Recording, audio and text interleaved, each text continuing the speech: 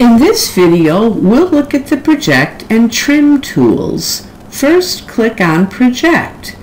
Then click on the surface you want to project to.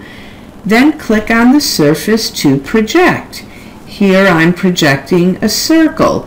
If I click on the body, you can see the bottom of the cylinder projects.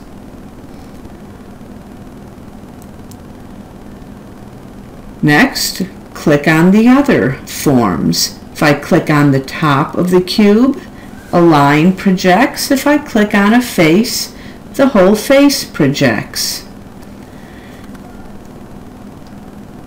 Now I'm projecting the others and click on the check to exit. These are sketches on the wall that can now be developed.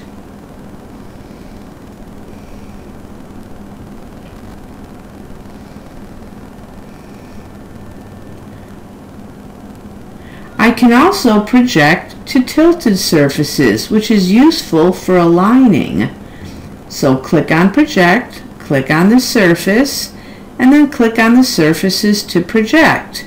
Here, they're not landing on the wall, they're a bit low, but that's okay. They're landing on the work plane, and I can develop them there or move them to the wall.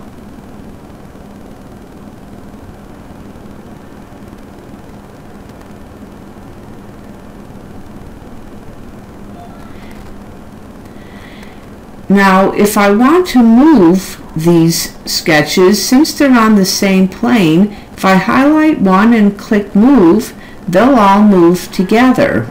And if I erased one, they'd all erase. So I have to trim them instead. Click on the Trim tool. Click on one sketch, and then click on the individual lines. When they turn red, you can hit the delete key and erase them one by one.